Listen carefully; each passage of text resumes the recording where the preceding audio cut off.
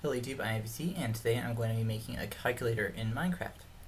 Now, I haven't completely thought out how I want to do this, but I've been learning about this kind of stuff in school, some electronics and circuit stuff, and it can be related to Minecraft, and I'm pretty sure I can pull off making a calculator, but we'll see. I'll give you updates along the way, and it should be hopefully entertaining to watch either way.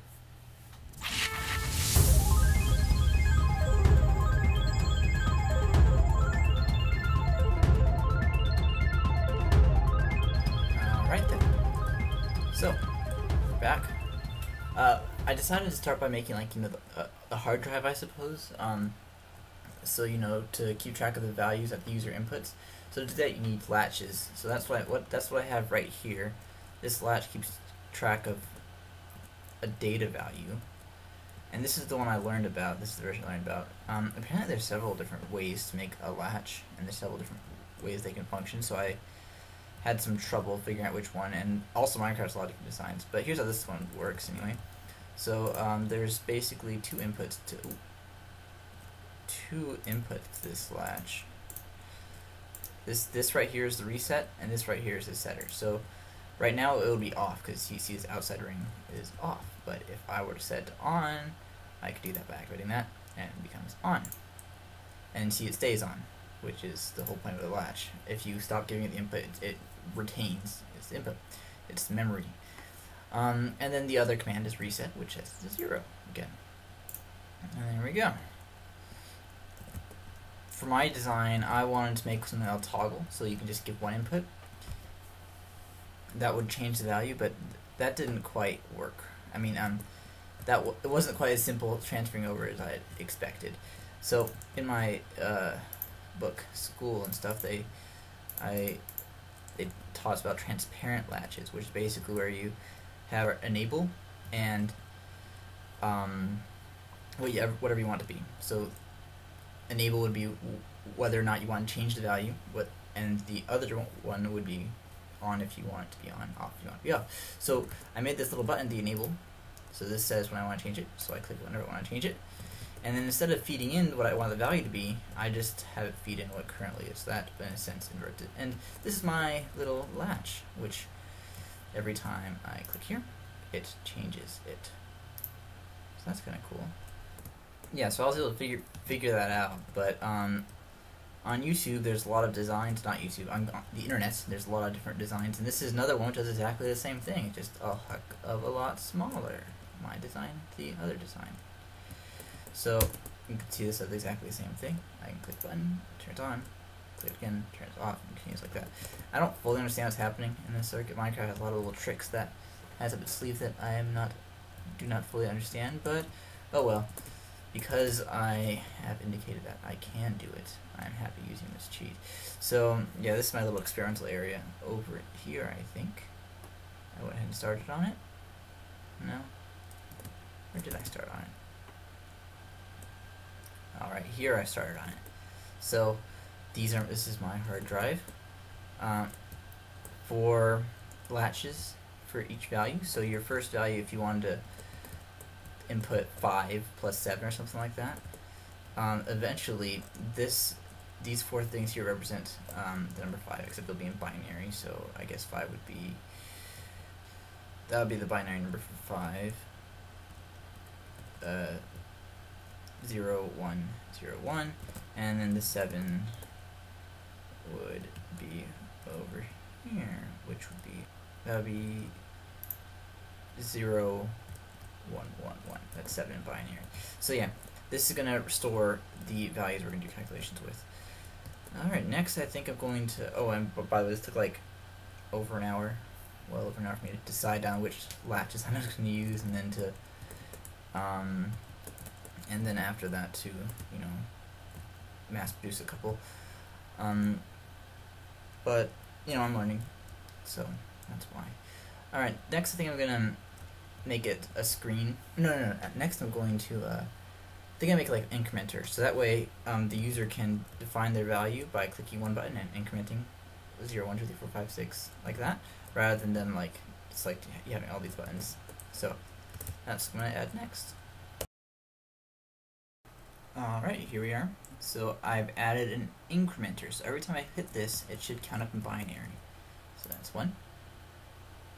And that's 2. And that's 3. And that's 4. And go up there. And that's 5. And 15. And then that's all we can hold. Then we get overflow and it all just turns off. Beautiful. Okay. Now it's down at 0. Alright, so like I said, this is the same thing we had earlier, except I added some stuff at the top. So this button will go down here and it'll turn it on via that path as usual, just toggle it. And then up here it'll go over to this this AND gate over here. And if it's currently on, that means that we're about to turn it back off. And if we're turning it back off, that means that it's an overflow, let's say. It should go over to the next digit. So if it's currently on and we're about to add another one, go down this line and then same thing. So if it'll go down this line and toggle the other one, and at the same time it'll feed into this AND statement, and depending on whether it's currently on, it'll overflow. So that's basically the same thing I have over and over again. I did have one issue where it would I would turn this on and then it'll turn it on so fast that it would feed through this AND gate even though it wasn't on beforehand. So I had to add these repeaters here to slow it down, make sure that it wouldn't get that the button would have already turned off by the time it reaches this part. And I am pretty happy with how it works. That took me another hour. Let's see, and next, what am I going to do? I think I'm going to add a display. So there's going to be multiple steps to that, but basically I want them to see the number in front of them when they press the button, rather than having to switch through a binary.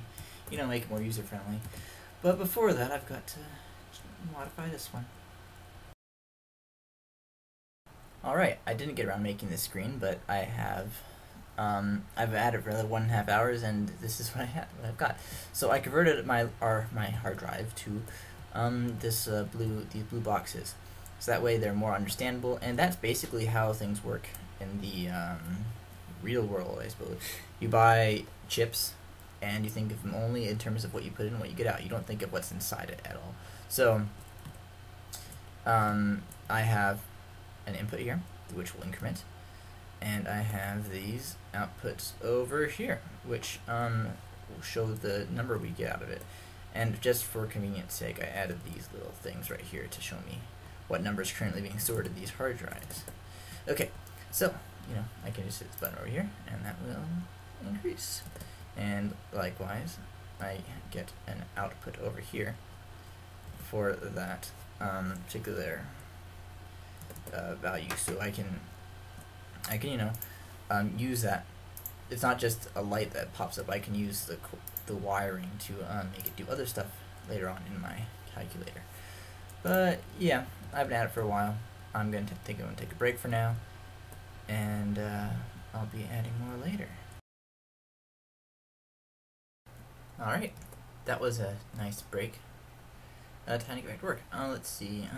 So I want to add a screen so that people can see the number that they're adding in base 10.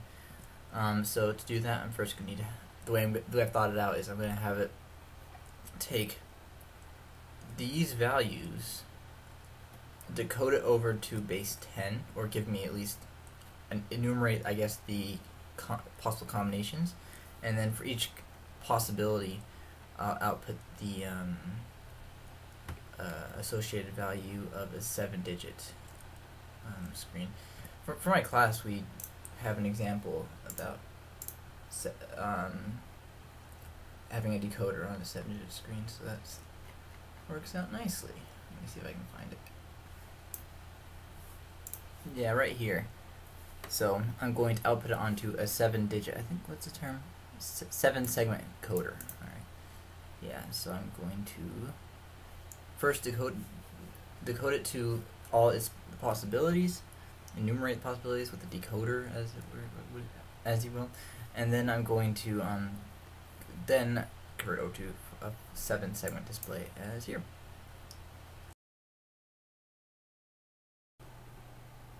Alright, enumerating all of the combinations of 4 inputs is a little bit trickier than I expected. I think that'll be it for the day. I'll get this figured out tomorrow.